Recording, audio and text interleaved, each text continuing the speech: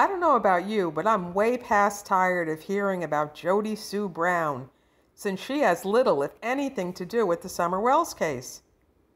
Is social media helping people like this profit just from being one-time neighbors of the Wells? Let's break down the facts.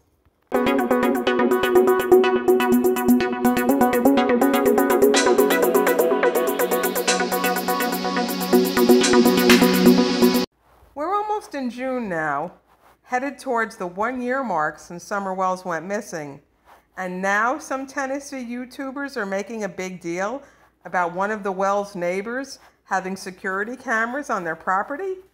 Give me a break. I remember hearing in the first few days that Summer Wells went missing that the local police were asking people living proximate to the Wells to come forward with any video camera footage from their properties. While I did later read that no one came forward, the fact that the police ruled early on that there was no third-party kidnapping involved, if there had been any footage provided, it would have showed the expected local traffic only.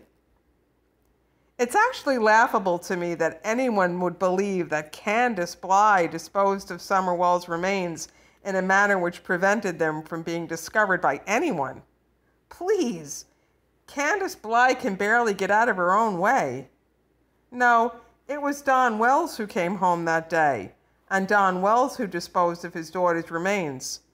And while I originally discounted the possibility that Don had involved someone else by having Summer cremated, I'm now left to wonder if the sheriff's office or the TBI never even questioned people like that mortician David Dotson about that, because they don't want to have a reason to arrest either of the Wells. Why, you ask? Why don't the authorities want to have to arrest CANDUS and Don Wells when their 5-year-old daughter is dead and never coming back? Of course I'd like to be able to believe that Robin Lane smuggled Summer off to North Carolina, where she's been safe and happy ever since. Or that Grandis spirited her off Meth Mountain in Shitty Shitty Bang Bang, and she's somewhere in Wisconsin being cared for. I'm a realist, though, and I know better. So do the authorities, given their last official statement about Summer Wells being nearby.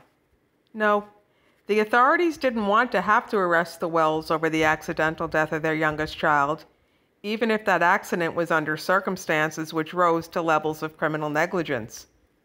Whether felony child endangerment due to an accident at the Bly Sty or criminally negligent homicide due to an accident at the swimming hole, I'm convinced at this point that Sheriff Lawson knew from the start that Summer Wells died because CANDUS BLY screwed up big time. White trash and then their parts screw up big time all the time. And if the law went around arresting this element every time something bad happened due to a screw-up, they'd have no room in the jails for the thug element committing the really serious crimes. I never believed that there was any criminal intent behind the disappearance of Summer Wells.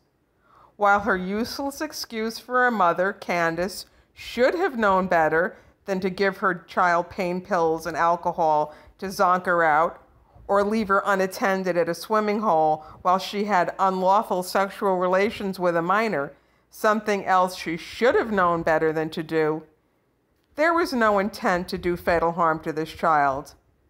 Therefore, Sheriff Lawson simply doesn't see the benefit of holding unfit parents like the Wells accountable under the law, especially if it means that Hawkins County will be left holding the bag when it comes to having to support the Wells boys as wards of the state for another decade. Now I'd like to hear from you. If you agree that it's most likely that Don Wells was the one who disposed of his daughter's remains, do you think that it's more likely that he buried Summer on his property or off his property? Thank you for watching and for clicking on the like and subscribe buttons. See you on the next video, where we'll continue to break down the facts.